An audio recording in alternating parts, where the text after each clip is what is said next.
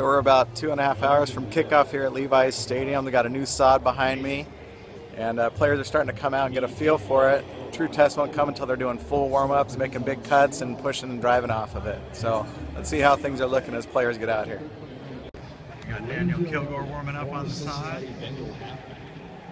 Some other players warming up out here, stretching out. Anthony Davis right there.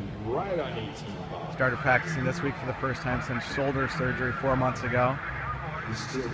Sod's looking all right as Kilgore gets going. Staying down.